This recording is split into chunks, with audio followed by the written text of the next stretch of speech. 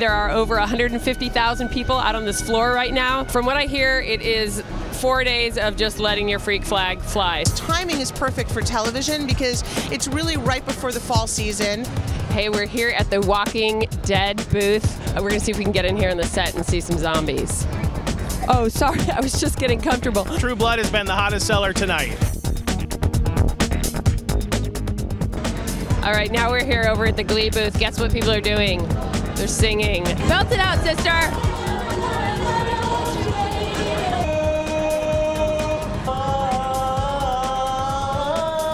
I am Black Widow. Most people know me from Iron Man 2. I'm the Lady Deadpool. We're the Slave Princess Leia's. They're as comfortable as they look, though. I just have had quite an experience. I feel like I need a cigarette. Hey, you guys, I'm a little exhausted, but I'm also very excited. I'm excited to just talk to more people and find out which shows people are really excited about.